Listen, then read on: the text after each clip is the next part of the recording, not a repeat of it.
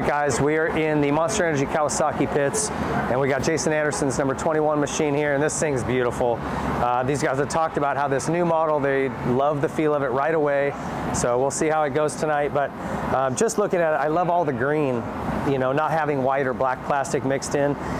So on the front, you can see this oversized rotor, huge front rotor, and look at the little sticker here, El Hombre, really cool magnesium colored hub. These are a Showa spring fork. We were checking on which type it is. It's really interesting to see the different styles that each guy will use.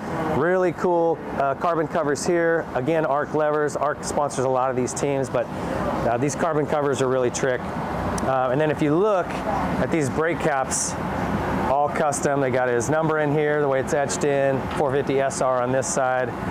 And even the grips, Jason likes a really soft grip, so he runs these white ones. Little Renthal logo here in the end is pretty cool.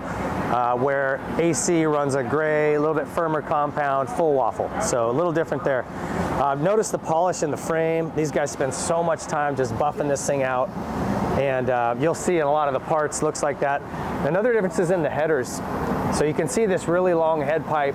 The longer that head pipe is, the more bottom end it'll give it.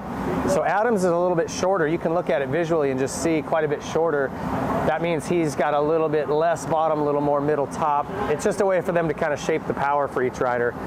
And then this skid plate, all carbon fiber, custom, and super protective. You can see how this thing hangs out and nothing's getting to this engine. All the coatings here on the side are really cool. They run Hinson clutch, full titanium kit, obviously looks great. And then the motor mounts, we talked about this even on the stock model. They've got holes here for a different mount, which will just change when you change the mounting point. Obviously it'd have to be, the whole mount would be different, but it'll give it a different character. It'll be a little softer, a little stiffer, just depending on the material. Even changing the bolts used here. If you go from tie to steel, it'll change the character. I know it's crazy, but it actually is true. I felt it myself. Look at the polish work, man. I mean, this is like a mirror here, the brake pedal. Nice titanium. They got some chrome wrapped in here, and this is a really trick piece on the swing arm pivot. It's got a little tab here that kind of catches the brake from going up too high. I don't know if that's for safety, so this doesn't kind of bend and want to snap. I'm not sure, but very trick.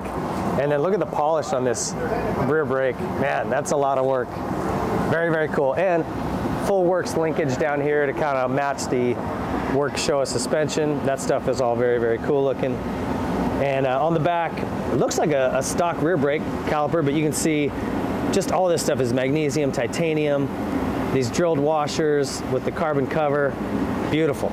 And then the Pro Circuit exhaust, so the Ti 6 Pro, the Pro series, is actually quieter than just a Ti 6 you'd buy off the shelf. That's so that they can meet the AMA sound requirements. So there's a reason that it's a Pro model. Around this side, we see a couple other cool things. This whole chain guide is made by Kawasaki. A little bit longer, so it kind of gets back and makes sure that the chain can't derail. And then this plastic is a little bit harder for a little more durability for these guys. And then as we move our way forward, lots of neat stuff on the engine on this side. So again, all titanium, the mounts, the pegs, the pin, all of that, the axle, just beautiful looking at this stuff. And as you see coming out of here, this whole cover looks like it's manufactured by them. That's different. Look at the shift lever. This is all like billet, beautiful stuff. And it's got a nice cover that wraps around so this thing can't get stuck with mud. Again, the skid plate wraps around, protects everything really nice and clean. All these coatings, thing is just beautiful, man. And even the radiator here as we swing around this side, look at the polish he's got on this radiator, man. It's a lot of work. A lot of work for all that. And then lastly, the front brake caliper again. They've just put a lot of hours into polishing and buffing. Everything is drilled, wire tied. Just these guys go through and cross every T, dot every I.